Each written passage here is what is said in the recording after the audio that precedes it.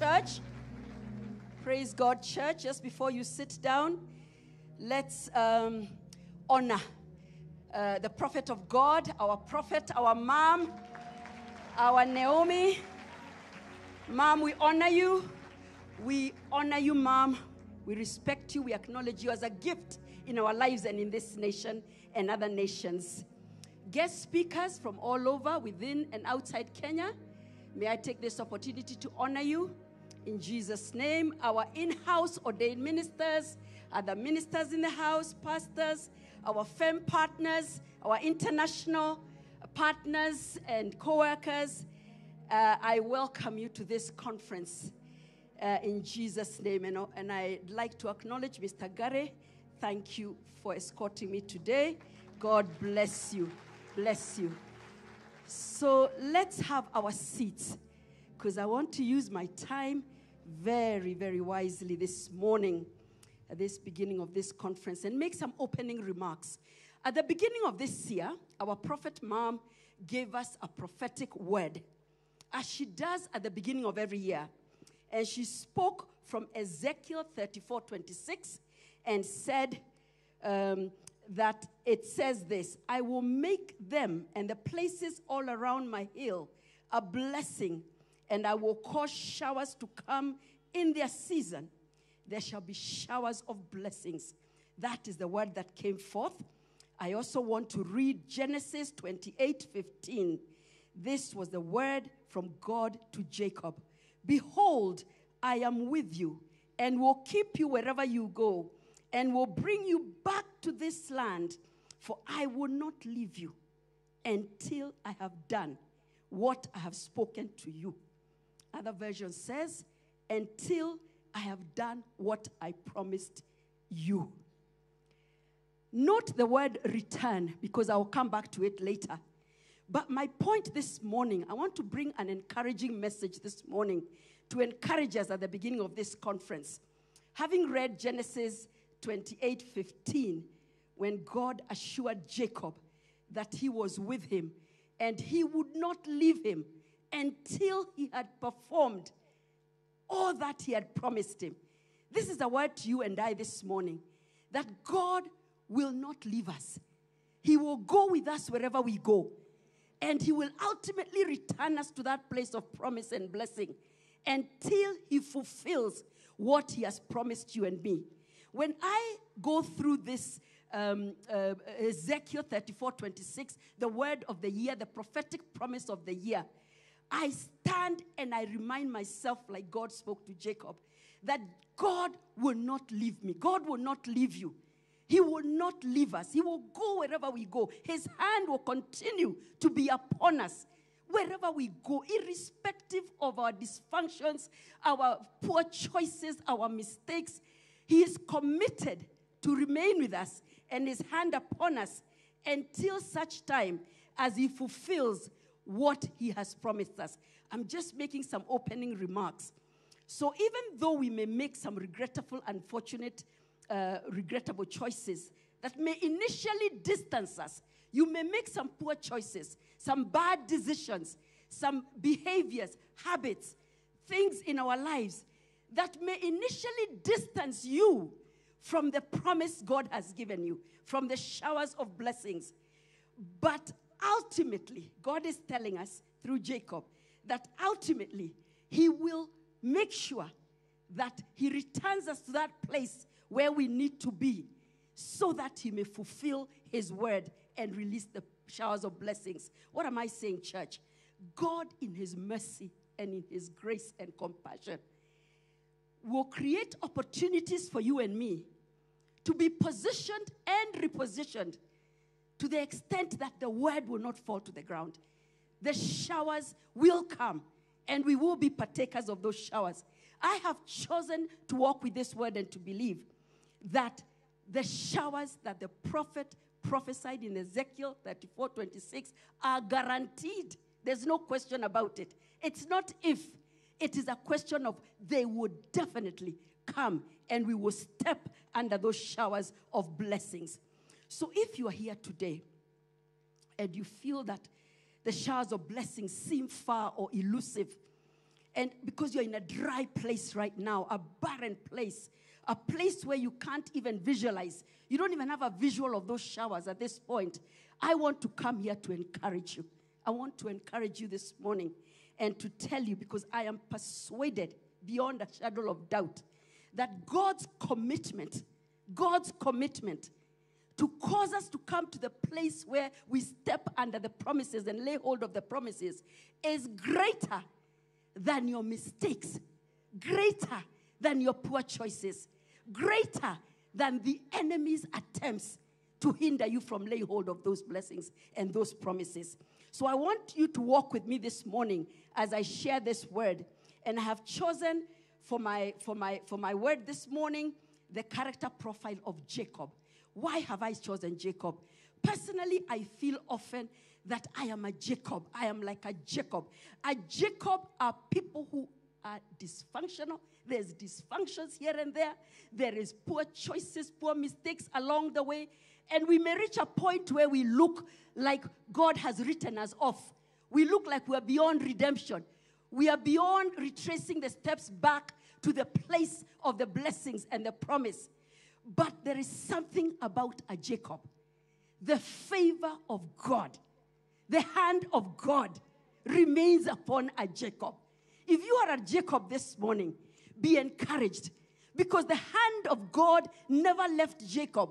Wherever he went, whatever he did, the mercies of God and the grace of God continued to be upon him all through his dysfunctional life until he was molded and made and shaped and brought back to the place where God fulfilled the promises over him. Now we know the story of Jacob. It pans from Genesis 25 to Genesis, right up to Genesis 35, 36, 37. It goes on. But I'm going to focus on certain portions. Now the promise of a Jacob was quite clear from the beginning. For those who may not be familiar, it was actually the covenant that God had made with his grandfather Abraham, then to his father Isaac, then to Jacob, that they'll come into abundance, that the people will bless them. Anyone who would curse them would be cursed. They would come into places of abundance. They would be fathers of nations where they come into abundance and plenty and be favored. They would be served and not serve. They would be above. Like you and I today, when we say that we are children of God, we have a promise that we are above and not beneath. Forever, the hand of God is upon us. So what happened to Jacob when God's hand remained in him throughout? God consistently reiterated and repeated that promise over him wherever he went, just to remind him that God was committed to fulfill his promise. And that's why I read Genesis 28:15, when God told Jacob, when he was having the ladder experience on his way to Uncle Laban's. Remember, Jacob was a twin to Esau, his brother, for those who may not be familiar with the story. And they were born at the same time. They were twins. But Jacob was the one, God spoke to the mother Rebekah and told Rebekah that Jacob, the younger, would be served by the older. God favored Jacob, and he shared that, he spoke that to Rebekah, the mother, that he had chosen Jacob over Esau. And what happened is Jacob, his mother, Rebekah, in her haste, and this symbolizes, Rebekah always symbolizes that part in us that wants to self-help, that wants to go ahead of God. Instead of believing the word God has spoken to you and allowing God to bring it to pass and to work it out, Rebekah is that aspect of us that seeks to help God, that seeks to run ahead and work things out ourselves. It represents the carnality and the flesh aspect of us that causes us to want to help God in our own carnal ways. So Rebekah tells her son Jacob, Isaac, your father is about to go to pass. He wants to bless, obviously, the older one, who was Esau, who came out first. But Rebekah, forgetting or suspending the fact that God had already told her, Jacob is the one upon whom I've put the blessing. She could have been patient and just let it work out. But she tells Jacob, we are going to deceive your father, Isaac. And she dresses him like Isaac, like Esau, and goes. And at the end of the day, as you remember the story, Isaac ends up putting the blessing upon Jacob. And Jacob, with his mother, carried out a deception, a carnality, a fleshly act in an attempt to work things out. Yet God had already spoken. It was Jacob's blessing. He didn't have to fight for it. He didn't have to strive for it. He didn't have to deceive for it. But that's what happened. And at this point, Esau then discovers that his brother has deceived him. And he threatens to kill him. And that's a point where Isaac and Rebekah, the parents, tell Jacob, you have to run away. You have to go to your uncle Laban's in Padan Aram, where you'll be safe. Otherwise, your brother Esau will kill you. And he goes to Padan Aram, to the uncle Laban's, on his way there. And on his way there, he encounters the ladder experience, where he lay on a rock, and he had this dream of vision. And God gave him the promise, I will be with you. I will bring you back to this land, meaning Bethel. I will not leave you until I have done what I promised you. God was assuring him, even though you've messed, even though you have to deposition yourself at this hour and go out into the wilderness. God is a wise God. The going to Uncle Laban's was not wasted. God has a divine plan always. He orchestrates things in such a way that even if it's through my foolishness or your foolishness, he works it out in a way that visit to Uncle Laban served its purpose in molding and shaping and preparing Jacob for the ultimate promise that God had spoken over him. So he goes to Uncle Laban's, but a time comes at Uncle Laban's when he needs to come back. God tells him to come back. Why? Because the time had come when God wanted to revisit his word, his promise over Jacob, and bring him back to the place of the blessing, the place of the showers of blessings. And he speaks to him and tells him to exit Uncle Laban's. Now, I said earlier that a Jacob is that dysfunctional. In these scriptures, we read of Jacob being a deceiver, a supplanter, a conman. Those are the labels upon him. A Jacob often is one who is considered dysfunctional. Stigmas, negative stigmas. He just doesn't get it right at some point. He doesn't get it right at some point. But as I said, the favor of God remains upon him. The favor of God remains upon him. But that favor has a cost. That favor comes with a price. It comes with some price. Because if you see him at Uncle Laban's, God's hand continued to be upon him. And he did prosper. He did have showers of blessings to some extent. Not the full showers, not the full blessings. But a time came when Laban's sons began to murmur and complain about Jacob because he was doing too well. As a Jacob, there will always be those who will murmur and complain against you because of the favor and the hand of God upon you. So it is during these times that we need to be careful not to sabotage ourselves when we find Laban's sons coming against us, murmuring, complaining, because of the hand of God upon us, because of the favor we are enjoying under the hand of God. But at that point, when Jacob has to start coming back, I want to share 3 things that on the way back from Uncle Laban's that Jacob had to do that finally ushered him into the place, returned him to Bethel, returned him to his original place of purpose, his place of a blessing, where God told him to go back to your people, go back to Bethel, go back to the place where I will fulfill my promise to you. And Jacob begins to come back.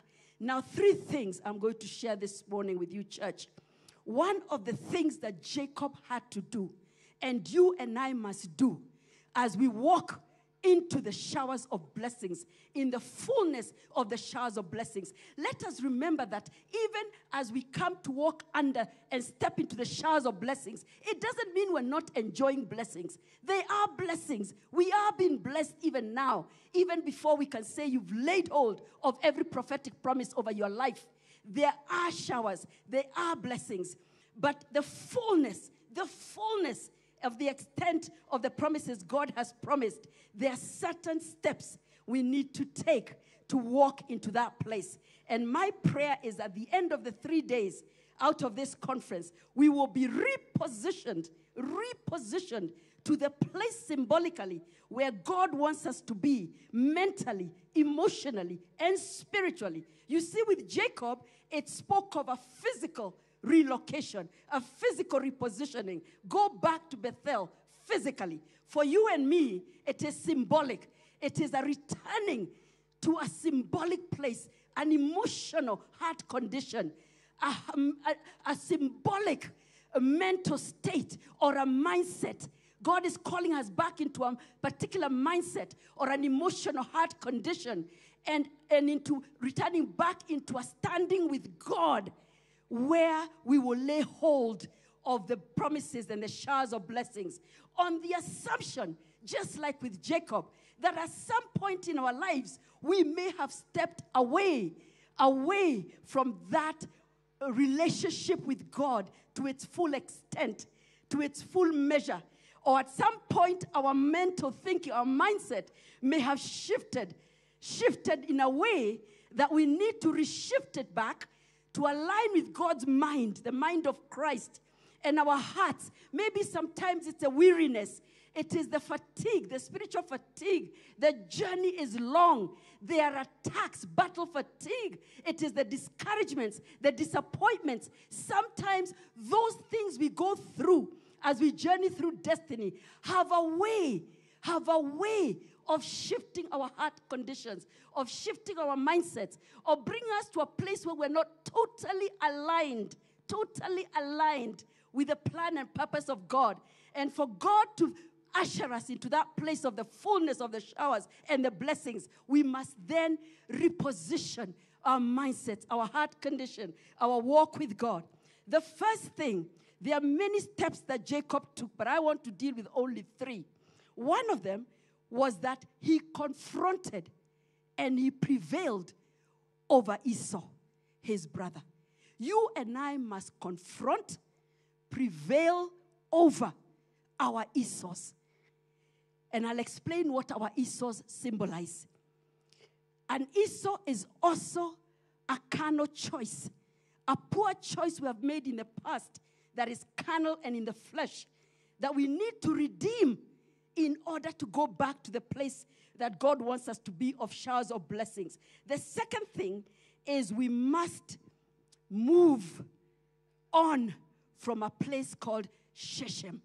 Shechem was a place physically that Jacob came to, and he almost settled. It wasn't the final destination. Sometimes we are walking towards the prophetic promise, but we end up not quite getting there because we get tempted to stop on the eve. Shechem was a day's journey to Bethel. Bethel was the place he was to return to, the place of promise and the showers of blessings. But he stopped and was tempted to almost settle there. And I'll explain this. These are the convenient choices we make. Because of convenience, we're tempted by certain situations we see, and we begin to make choices that are convenient, comfort zone choices that could abort our ability to finish the instruction and go to Bethel. God said, go to Bethel. He was not told to settle at Shechem, and I'll speak about that shortly. The third thing is Jacob did. He came to a place where he burnt and buried all idols of his household and his family. But more significantly, he allowed his Rachel to die. He did not cause her to die. He allowed her to die. There are Rachels in our lives that we must allow to die, that we may come into that place of purpose, into that place of blessings and showers of blessings. So the title of my message this morning is The Power of a Prophetic Promise. The power of a prophetic promise. What I'm putting to you, church, is that every prophetic promise over your life is so powerful. God's commitment to fulfill it is so strong that there's literally nothing that can stop it, because we serve a God of mercy. And when we listen, he will order our footsteps towards redeeming anything we've gone wrong, anything we've done wrong, anywhere we've stepped out of line, and bring us back into the straight so that we may lay hold of those blessings and showers. And I'm stressing this because I know, like you and me, there are times we come to a place where the enemy's power to prevent you from laying hold of your promises and your own dysfunctional ways, sometimes we almost convince ourselves that those are more powerful than God's ability to bring us into the promise. I want us to change our minds this morning. I want us to see it the other way around. Look at it the other way around. Look at it from this perspective of saying there is such power in a prophetic promise that God's commitment for you to fulfill it, for him to fulfill it and for you to lay hold of it is greater, far greater than the enemy's hindrances or obstacles. And it is also greater than your own folly, our own foolishness, our own mistakes and weaknesses. God has a way of enabling us to redeem our bad choices, to redeem our dysfunctions, to redeem our weaknesses, to the point where the promise he spoke comes to pass. So let's first look at the first point I said, where you have to confront and prevail over your Esau's. Your Esau, as Jacob journeyed back to the place of promise, God told him, leave Uncle Laban's, go back to Bethel. So he begins his journey to go back to the place of promise, the place of the showers of blessings, where God said, I will fulfill my word there. As he begins to do that, he knows very well that there is a past. There is an unresolved issue that he needs to confront and address and prevail over before he can get to Bethel. Your Esau's are those things that stand between us and laying hold of our promises and laying hold of the showers of blessings. Esau, physically, the twin brother of Jacob, stood between Jacob and Bethel, where Jacob needed to go and get his blessings. So that is an Esau symbolizes our past, your past mistakes, your past carnal and fleshly choices, your past fears and threats. Esau was a threat to Jacob because it was an unresolved issue where Esau possibly still had a grudge against Jacob.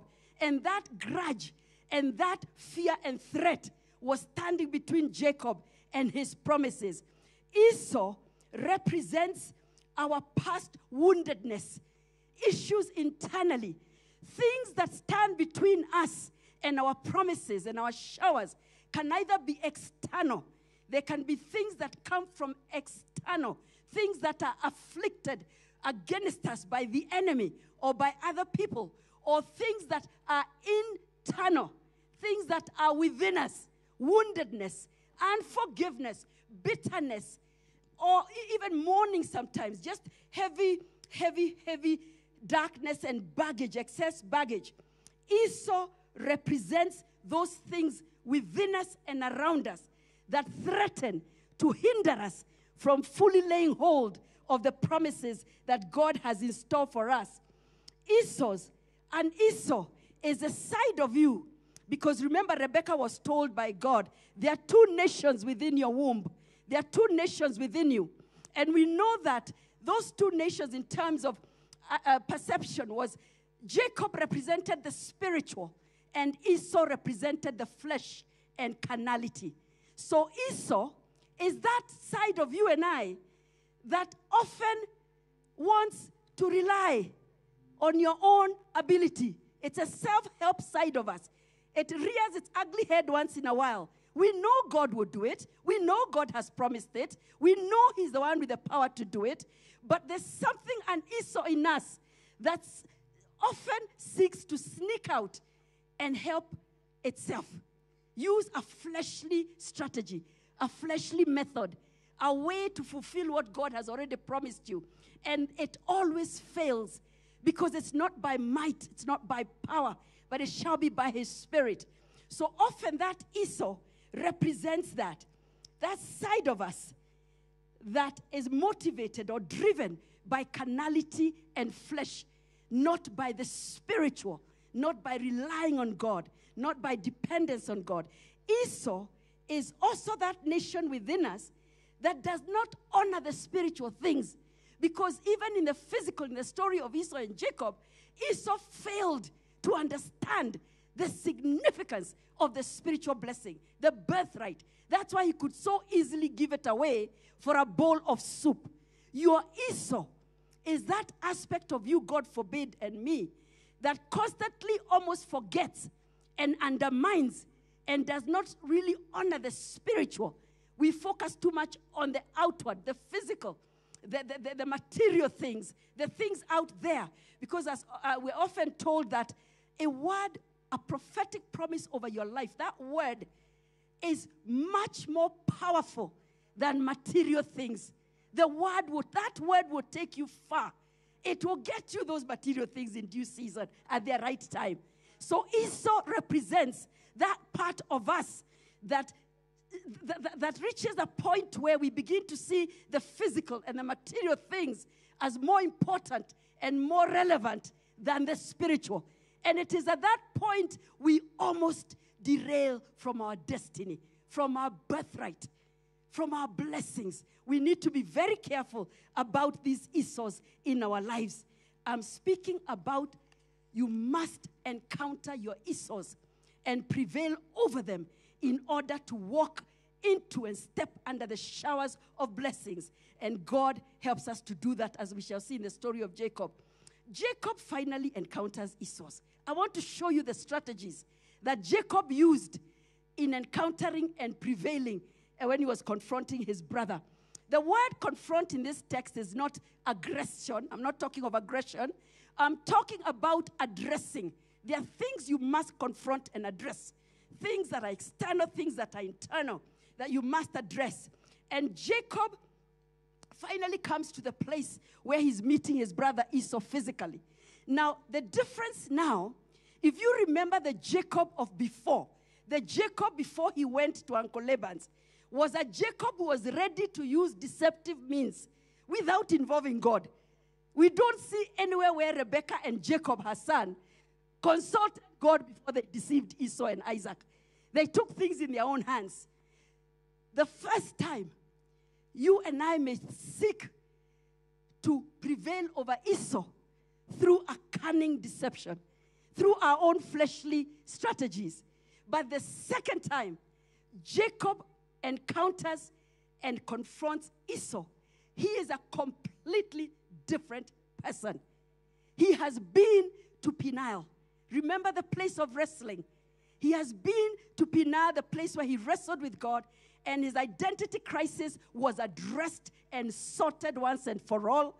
His insecurities, his dysfunctions, anything that was in Jacob that was hindering him from laying hold of the promises of God was sorted out and dealt with at Peniel, a place called Peniel, where he wrestled with God.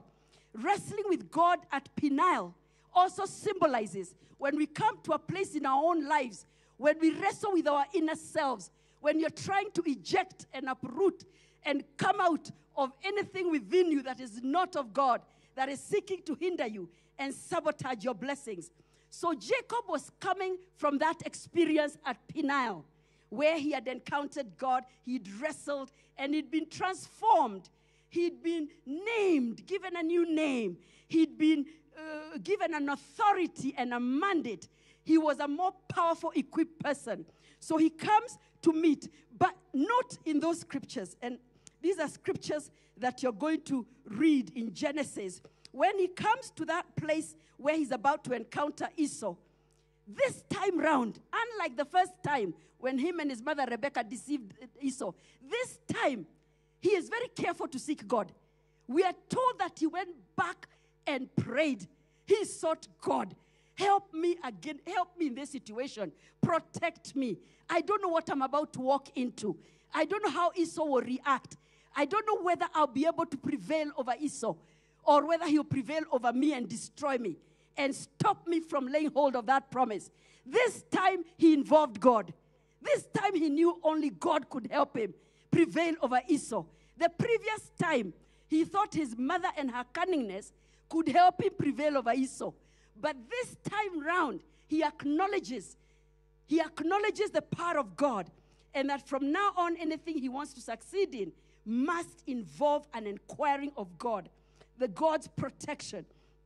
So we come to this place, and one of the things that Esau offers to Jacob, he offers to lead him. If you read that entire chapter on confronting Esau in Genesis, end of 32, the beginning of 33, and a bit of 34, Esau says, let me go ahead of you. Let me go ahead of you. He encounters Jacob with his family, his babies, his wives, his flock, and Esau offers, why don't I go ahead of you and lead you? Now, Jacob rejects that offer. And you know why? I told you that Esau represents your past failures, your past fears, past woundedness and threats. Your past can never lead you to your future. Your past cannot purport to be ushering you into your promises. Jacob was very wise. He'd been through a brokenness at Peniel. He'd been transformed. He had revelation. He now understood that there is no way I'm going to let my Esau, my past, my threats, my failures from the past, I'm not going to allow those to go ahead of me, to usher me into the place of promise and the place of the showers of blessings. He rejected that offer of where Esau was saying, we can lead you and go ahead of you. He rejected it. Jacob did not come with an aggression. You know, when we come to the place of having encountered God at Peniel, anything we're going to prevail over will not be by a carnal aggression. It will be by a deep spiritual revelation, an authority, an authenticity, a mandate that God has deposited in us at Peniel, at the place of wrestling. And we come out with such a quietness of authority, a quietness of mandate and understanding. And he came with this, and he comes and he knows the answers. He knows the strategies to use in order to prevail over his brother. He didn't come there saying, by the way, have you heard? I've been named, I grew very rich while I was where. He didn't come with a show-off attitude. He didn't even reveal his greatness at that point. He didn't even dare repeat, oh, don't you know there's a prophetic promise over me? God said, I think sometimes we make that mistake. You threaten your enemies, there's a word over me. There's already a word over me, I'll be governor. There's a word over me, I'll be this. So he didn't. He had been broken. He had been broken. He had been molded and shaped to the extent where his authority, his inward authority he was carrying and a mandate, are what helped him prevail because of these wise strategies. So he rejects that offer because he knew the purpose of encountering Esau was not so that they go back into a relationship. Get this right, child of God. It had nothing to do, we get back to a place of friendship, we start drinking tea together, we start putting our flocks together, our families start having family Sunday. No. Jacob knew what he needed to do was to resolve the unresolved issues, the conflicts that he needed to resolve. It was a resolving. It wasn't a full-blown reconciliation. Often when we are hurt and wounded by people or situations, we make the mistake of thinking you're supposed to go back and remain buddies, besties. We must hear God when he's telling us, yes, it is godly for you to go and resolve the issue. Make peace with that issue, but do not reconcile and get bound with that issue.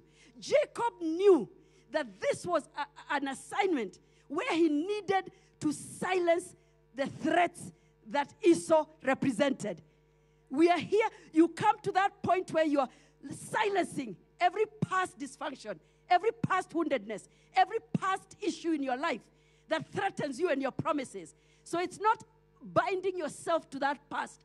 If Jacob had agreed to the offers Esau was making, he would have found himself back in a toxic relationship, because by and by Esau would still be remembering. Yenyewe, the greatness would start coming out, sindio? And then you start remembering, the way you deceived me. It wasn't a relationship that God wanted reformed or restored.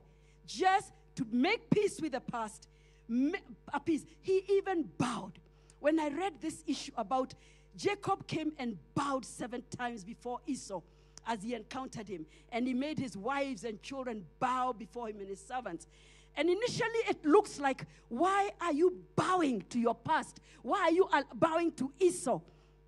But this was a strategy. Remember, Jacob's plan was to make peace and silence that toxic past that would have threatened him. So bowing, he was bowing with a revelation. The bowing is irrelevant, considering that already has been spoken, that the younger shall be served by the older. So my bowing cannot come to confuse me. His bowing to Esau was not intended to in any way show that like he had surrendered or submitted to the past or submitted to serve Esau. It was symbolic. It was a wise, strategic action. Remember, he comes to appease, to silence the threat. And whatever he needed to do to silence that threat, whatever he needed to appease it, the bowing was an appeasing to make to silence the Esau, to silence Esau, to put Esau in a place where he was no longer a threat, where he felt honored and almost like respected, so that he would not be a threat to Jacob. But when it came to the fundamentals of teaming up with Esau, teaming up their flock and their children, Jacob said no. The other offer that Esau made was, why don't I give you some of my people? Give you some of my people to go with you. He rejected that offer from Esau because Esau represents your past. It's a past you're coming out of, and that you need to cross over to your promises. It is in between you and your promises. If he had accepted for Esau's servants and staff members to follow his co-workers, to follow him, that would have been a binding and a knitting and a returning to the past. Now, often when we are coming out of those past issues, we sometimes don't deal with everything. We deal with the anger, we deal with the unforgiveness, but we say the pride must stay, because how am I going to survive in this marketplace? I must have some measure of kifua. I must have some kifua to get me through. So the lesson here, child of God, is we have no part in Esau.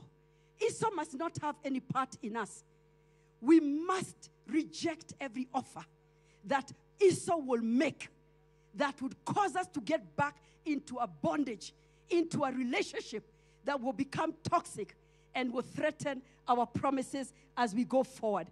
Jacob answers very wisely. The young ones, the young animals and the young children, we don't want to overdrive them because they will die. I want to take them slowly. Have you heard of this expression?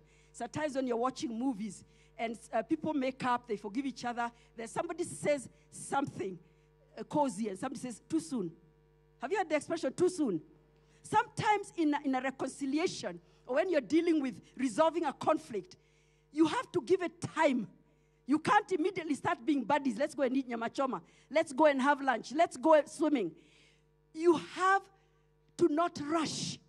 Don't rush the healing and the resolving. You cannot rush it and suddenly become bound in that friendship as if it is a restoration.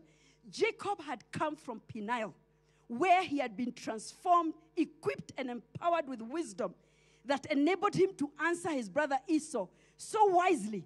He used such strategies that were enabled. Now, the other thing I want us to note here, without Peniel, the place of wrestling, the place of getting a new name, the place of dealing with his identity crisis, the place of letting go of every lack of confidence, low self-esteem, fears and unbeliefs and doubt. Because if you remember, this is the same Jacob on his way to Uncle Laban's at the ladder experience. He was talking of if God does this for me, if God does this. It was a Jacob who still had elements of doubt in the promises of God. But on the way back after the Peniel experience, he was able to confront, address the unresolved issues with Esau and prevail over because of that equipping at Peniel. That identity, that legitimacy, that credibility. Remember at Peniel, God gives him a name, removes the stigmas, the negative labels, the negative stigmas, conman, supplanter, useless, he cannot be trusted. There are certain dysfunctions and labels that people may give us over time. Some of them were earned because of things we did. But at Peniel, God strips and removes all those negative stigmas, all those negative labels. Some of them are as a result of something we did, but most of them are as a result of false accusations, misunderstandings, jealousies and envies. People bandika you with certain stigmas. Jacob's ability to deal with Esau, his past, was because he had just been named. He had been named and given authority and legitimacy and the credibility. He arose there knowing who he was born to be. Prior to that, Jacob was walking around, even at Uncle Laban's, he was walking around and doing things without really having a full revelation of who he was born to be, who he was in God. Whenever we walk around and we do things without a full revelation of who we are in Christ, who we are in God, there's very little we can defeat in our lives. But the minute we come to that revelation, I am a child of the Most High God. I am the righteousness of God through Christ. I am the head and not the tail. Once you come to that revelation of who you are and who God is, you get some kind of authority. You walk around with an authority, a credibility. The identity crisis has been resolved. You're not guessworking. You're not guessing you're this to God or you're this. You know who you are in God. And that is what empowers and equips us to confront and prevail over our past, our dysfunctions, anything standing between us and the showers of blessings. We will be able to prevail over and overcome as a result of having been through that place of identity, that place of being reborn, the place of being renamed in Genesis 32, 24 to 29. You cannot effectively confront and overcome your Esau's until you have properly been redefined. You've been redefined. You've been broken before God. You've accepted that God's authority in your life, the dependence upon God. We see Jacob, a new person. His dependence of God was clear, crystal clear. Unlike before, when he was doing self-help projects, trying to get his blessing on his own. The past stigmas and labels had been removed. And he was able to confront and overcome Esau because he now knew who he was. Our true identity in God empowers us. It is what empowers us to overcome doubt and fear and unbelief and all manner of things and fake identities, wrong identities that hinder us from our blessings. Now Jacob, the Jacob in you must be broken, redefined and packaged to actually silence anything that may need to rear its ugly head to keep you away. I said favor comes at a price. As favored children of God, we are like Jacobs. We're favored of God, but we're not perfect. And what happens is, as we continue on this journey towards our promises, we will encounter jealousies and envies and false accusations and all manner of attacks by Esau's and Laban's sons. Esau's and Laban's sons and Esau's will always be those things and those people in your life that seek to deter you, to hinder you, to threaten your promise, to threaten you from getting to your promise. And you must overcome but only after the renaming and the brokenness. Now, the other thing that happened when he encountered Esau, he came to a place where he kept his distance. We are told that even in a reconciliation, in a resolving conflicts, you're not supposed to get back into that friendship and get caught up in the past toxicity, the toxic emotional bondages in it. So he separated himself and he told Esau to go. We will go ourselves. He was very wise. He took charge. He took charge of his own destiny and his own future without getting entangled with the past that Esau represented. Next point is where Jacob came to a place called Shechem. This is in Genesis 34. Remember, the word was, go to Bethel, return to Bethel. But he came to a place called Shechem, and this was a place where he even bought land. He almost settled there. It had disastrous consequences. When we partially obey, when we don't fully obey the instruction of God, as we're walking towards the showers of blessings, there is always a danger that we will walk in partial obedience. We will stop at a place which looks convenient. Shechem was convenient. It was 1 day's journey to Bethel. Jacob almost settled there. He camped there. He bought property there. And there were disastrous consequences. Because it was at Shechem that his daughter Dinah was raped by one of the princes, a young prince from the Shechem clan. And then Jacob's sons, Levi and Simeon, revenged. And they strategized. They told the Shechemites, you need to be circumcised like us so that you can be like us, we can intermarry. Because the Shechem young prince was saying, give me Dinah for my wife.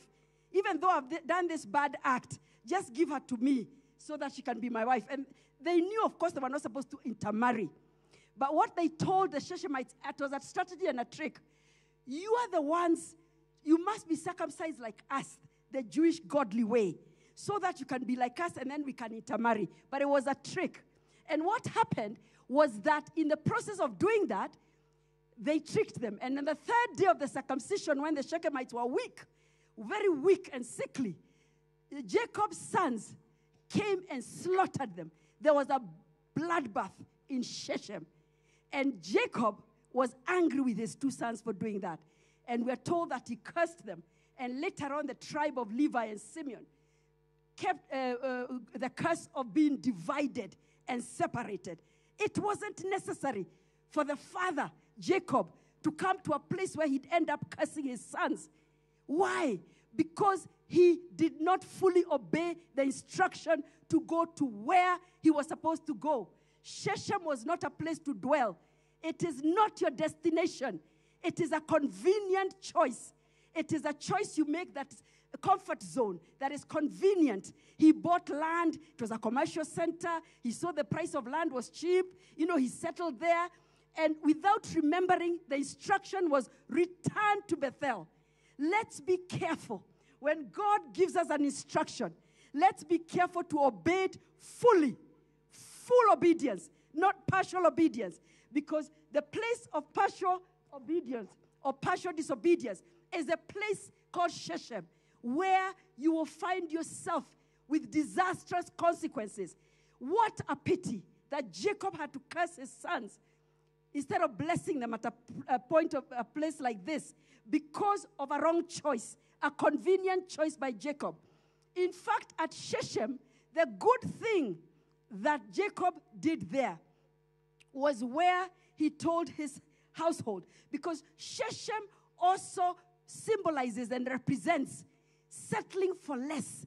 Bethel was the full-blown showers. That's where the full promise was going to be.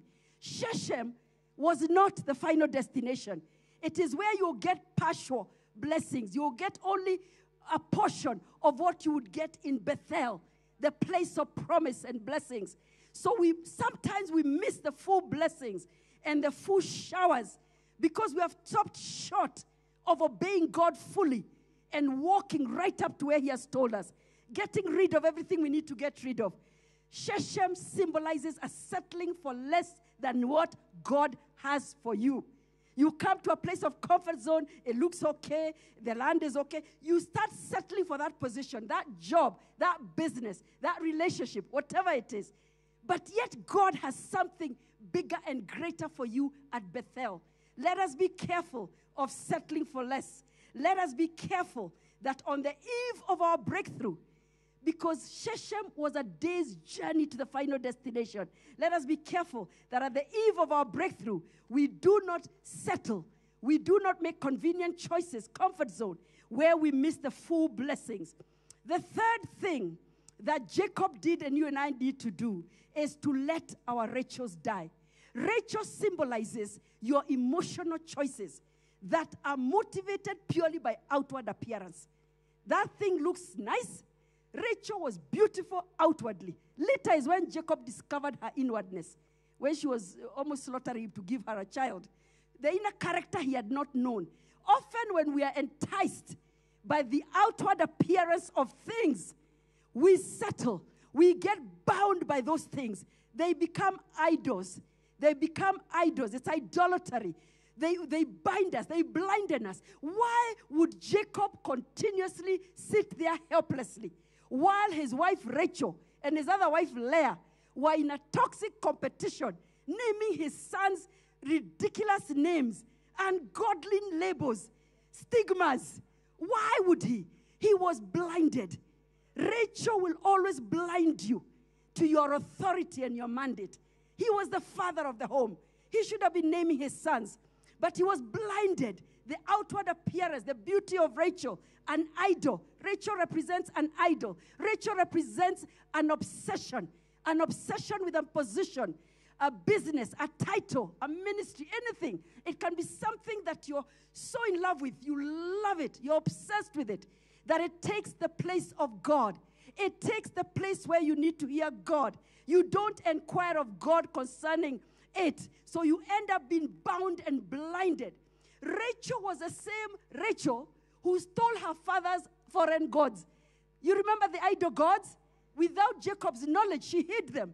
So, and she didn't disclose it to Jacob. Jacob did not know she had done that. Rachel is that part of us that wants to seek the true God, yes. But there's another part of us that also wants to consult. You want to go to Kawangware and consult, where you're told you have to have there's a place I went, Kitambo, before I met Mom. We had gone with my friend. We had just come from the UK, from university. So we went. We were told there's a woman who prays for people who are still like not born again. We went. We were told to sit down. You know these crochet tablecloths? She said you must put on your head before I prophesy. So we were put those to crochets on our heads. Our posh hair, we had come from the UK, so we had posh wigs. So we were put those to cloths. And then she gave us words that, of course, were not true. They were nowhere near the truth. In fact, she told my friend would marry the man she was with, the boyfriend she had at the time. Me, I would not marry the one I was with. I ended up marrying the one I was with. Her, she didn't marry the one. So, what am I saying? A Rachel is an aspect of us that, yes, we'll come to church, we'll obey the scriptures, but it has another side where we'll go and seek another God, where we'll seek another power. That's a Rachel. Rachel is that thing that threatens you and your promises. Stealing of the idol gods by Rachel, hiding even the fact from Jacob, was literally threatening his destiny. It was threatening his ability to enter Bethel. Because when they came to Shechem, he told his household, all your foreign gods, every idol thing, we must burn it at Shechem and bury it. He didn't even want to talk of burying alone. Burying would not have been enough. He wanted to burn and bury, destroy every idolatry before he could enter into Bethel, the place of promise. As we walk towards the place of showers, the showers of blessings, the place of promise, we must make sure that every Rachel, every idolatry, every obsession, anything that has taken the place of God, anything we're inquiring from instead of inquiring from God, anything that is derailing and distracting us, it must be burnt and buried at Shechem. And that's what Jacob did. So Rachel didn't disclose. Even up to that point, she's not disclosing she has those two foreign gods. She's still misleading Jacob. She symbolizes a threat. Someone or something in your life that has a hidden agenda that is threatening you and your destiny, and you do not know. Relationships in our life that have, like Jonah's, it's like a Jonah. They are with you, and they want to enter the promises with you, but they have not yet complied with God's requirements. This is what Rachel was. Rachel was a relationship in Jacob's life that was threatening his promises and his blessings, threatening his future and his destiny by harboring and holding on to the idol gods. And ultimately, poetic justice, Rachel goes to give birth. And when she's giving birth, she starts dying, losing her, it says that her soul was going out of her. And she brought forth a son. And in her idolatriness, remember they used to name children with Leah, because God has now looked at me, because my husband has loved me. Careless, negligent naming of children. Careless, literally careless. What happened is now, she continued, you could see she had not been transformed, because she continues to name the child she has brought forth, son of my sorrow, naming it according to a circumstance. We must not allow circumstances, no matter how adverse, but to name our future. That son she was birthing symbolized Jacob's future, Jacob's destiny, Jacob's strength, Jacob's gifts. And Jacob, because he had been to Peniel, because he had wrestled with God, he had wrestled with his inner self, he had come to a place of getting a proper, true identity in God. He had come to a place of being transformed and broken, depending on God. He now had authority. He had the mandate and the credibility to just arise and change and revoke that careless name. You see, it's a different Jacob. Why hadn't he stood up before when they were naming careless names? He hadn't been to Peniel. He hadn't been named. His true identity had not been addressed and dealt with. In fact, Jacob needed to be named by God. He needed to be given his identity, his true identity, in order for him to have the mandate and the authority and the credibility to name his son. You cannot name something, your future or your gift, when you yourself have not been dealt with in terms of your identity. His own identity needed to be addressed, and he comes to a place of authority, authenticity, credibility, and mandate.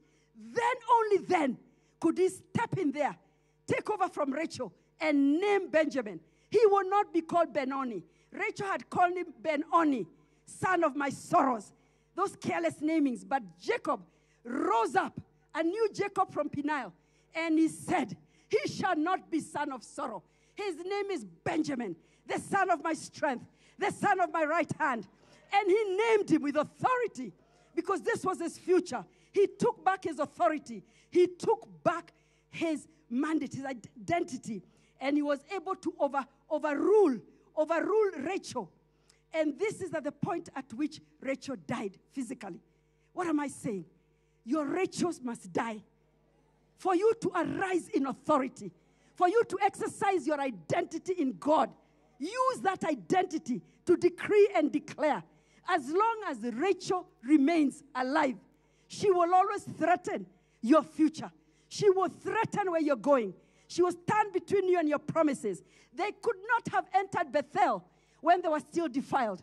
In fact, Jacob tells them, burn and bury the idols, number one. Then he tells them, purify yourselves. Get rid of any toxicity, any emotional baggage, any hurt, any woundedness, any anger issues, anything that is defiled in you. Purify yourselves. And this is where he knew that they could not enter Bethel, the place of the showers of blessings, the place of the promise, without purifying themselves, purging their motives, purging their agendas, checking into themselves, taking a self-stock to check where am I at in terms of my perception, my attitude. The other thing he told them is, change your garments. Change your garments. Before they could enter Bethel, the place of promise, the place of the showers of blessings, they had to change their garments. Garments symbolize your attitudes, our mindsets, wrong mindsets. They symbolize, garments always also symbolize culture. Whatever cultures they had gotten from Laban's place, those idolatrous cultures, traditions that are not aligned to the purpose of God. Any tradition, any culture, any mindset, any emotional heart condition, anything whatsoever that was within them or they had clothed themselves with that would hinder them from entering into the place of promise, into the place of your showers of blessings. They had to change their garments, their mindset. You may be here and you're at a place where you feel, I don't qualify for those showers. If only you knew where I'm at. If only you knew what I'd done. Sometimes we may have come to a place where, tiredness, the journey can make you weary. This journey to destiny. This journey to destiny can make you weary. You can be battle fatigued. You can come to a place where your mindset becomes distorted. You begin to think you don't qualify for showers. Maybe it's other people who are being told they qualify for showers. That's a wrong mindset. Your heart is so hurt and wounded, disappointments, that it hasn't yet softened and embraced that, yes, I can step into the showers. And this is what God is calling us to do. Change our mindset from a wrong perception, negativity. Oh, me, I'm not entitled. Me, I can never get. Or a heart that is so hardened, that is so hurt and wounded, that it's not open to receive what God is speaking to us and to embrace the showers of blessings. Those, for them, it was physical. Burning and burying the idols, purifying themselves, changing their garments. That was actually physical. Kujiosha kabisa, and to change whatever they were wearing. For us, it's symbolic. It is in the mind. It is in our heart. Our walk with God. Coming to a place where all that the right, even rebuilding the altars of prayer in our lives, rebuilding the altars of the word, reading of the word, immersing ourselves in the word, rebuilding the altars of fellowship. Do not forsake fellowship. Have we forsaken fellowship? Have we come to a place where our prayer place, the altars are broken? Do we need to rebuild the altars of prayer in our lives and the reading of the word and immersing ourselves in the things of God? We need to come to a place where we let our Rachels die. Rachel symbolizes our emotional choices that threaten to blinden us and to obsess us and consume us. They're idols, idolatry. Jacob loved Rachel. And this love of his, after all, Leah became the one who was fruitful. You don't even see the logic. The one you are loving is not fruitful. That thing we are consumed with, that bondage we hold, that thing of outward appearance we're holding on to, may not even be producing. That business may not even be fruitful. And yet there's something else on this other side that is fruitful and producing. But we're blinded because of an obsession and because of an idolatry. We must let our Rachels die. Rachel had a conflicted faith. That's why she held on to those idol gods. She had to die so that they could enter, so that Jacob could enter into the place of promise. The newborn son, Benjamin, symbolized Jacob's future as he entered into his place of promise. It symbolized where God was taking him. The strength. He said, the son of my strength, the son of my right hand. Entering his place of promise with strength and hope. And Jacob was able to take back and reclaim his authority from Rachel. And he was able to move on without Rachel, because Rachel died. And he was able to enter into his promises and to lay hold of that which God had promised him. I will not leave him. I will go with you wherever you go. And I will bring you back to the place of promise. What is God speaking to us this morning?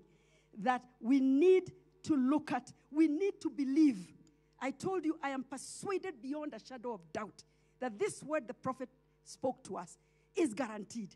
I am not going to take any half measures. I'm not going to say if, where, how. No. It's a promise. There is power in a prophetic promise. God's commitment to fulfill it is more powerful than our own dysfunctions. He's a merciful, compassionate God. He will always give us a way of escape, a way of redemption, a way to redeem our wrong choices. Jacob was redeeming wrong choices. His wrong choice with Esau, his wrong choice with Rachel. Every wrong choice he did, he was able to redeem those wrong choices and still enter into his place of promise and lay hold. So there is a hope this morning for us to believe in that word. The word must be fulfilled. We must lay hold of the showers. It is a guarantee. There's no question about it. We just need to be sensitive and allow God to enable us to redeem wrong choices, to return to the place symbolically through mindset shifting, through heart condition changing, and a shift in our walk with God, that we may come to that place of our showers and blessings. Thank you, thank you, thank you. Thank you, thank you, thank you. Amen, amen, amen. Thank you, Mom, for that opportunity, giving me and entrusting me with the microphone. We don't take it for granted, Mom. Thank you, thank you, thank you. Blessings, blessings, blessings. Thank you so much. Who is to take the microphone?